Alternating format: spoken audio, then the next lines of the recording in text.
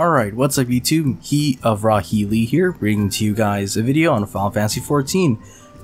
I think this is like my second video for Final Fantasy XIV. I don't normally do these. I know Lee does them, but anyways, here's my video for Final Fantasy XIV. I'll be doing a video on the Glamour Dresser. Normally, I don't see people using this, and especially one of my friends are not using these. And I'm going to show you guys how to use them, and just how useful they are, and just how flexible you can be with your fashion. Anyways, to start off, we're going to have to head over to one of the Adventurers Guilds. I'll be heading over to the one in Ul'dah. So go ahead and teleport. Ul'dah, steps in Nald. You can also go to the ones in Gridania and the other city, but I like Ul'dah. It's pretty easy to get to the Adventurers Guild because there's an Aetherite right there. There we go. Aethernet, Adventurers Guild. So you're going to head over to one of the inns in the Adventurers Guilds to access the Glamour Dresser. So let's go ahead and run over. Up these stairs into the quicksand. Alright, as you can see here, the innkeep. Go ahead and click on them and retire to an inn.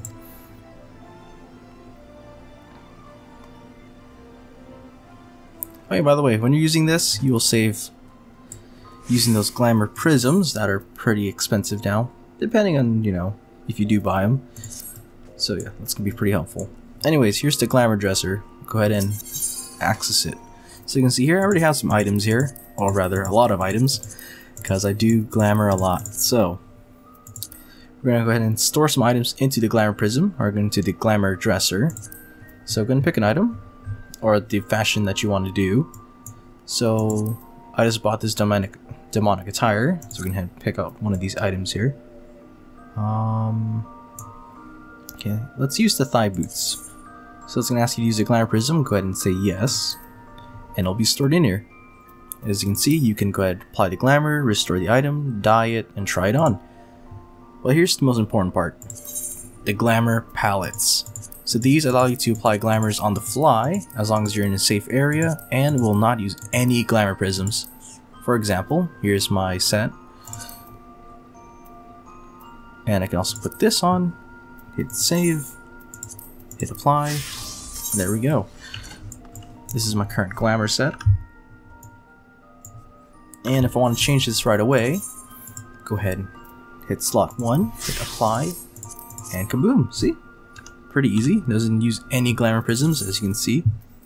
Well, aside from the one I just used to go ahead and add some stuff to the Glamour Dresser, but you can see what I mean. Another important part is, if you dye your stuff here, you will not use a dye. For example, if I dye this here, now it's jet black, edit my glamour palettes, and apply it, hit save, you'll see that it'll keep the dye. However, if I dye it from here, from the glamour palettes, you'll see that it'll only apply to the palette, but not to the item. For example, see here, there's no more dye. However, in the Glamour Dresser, it still has the general purpose jet black dye. If you want to put it back, simply click on it, hit save, hit apply, and there we go. You can see that I did not lose my dye for the item. So it's pretty good if you want to save dyes that are pretty expensive, such as the pure white and jet black. And yeah, hopefully this helps you out, and hopefully you have fun fashioning out your character. RaHeLi here, signing off, wishing you guys a wonderful new year. West Coast, California love, shake it, got it.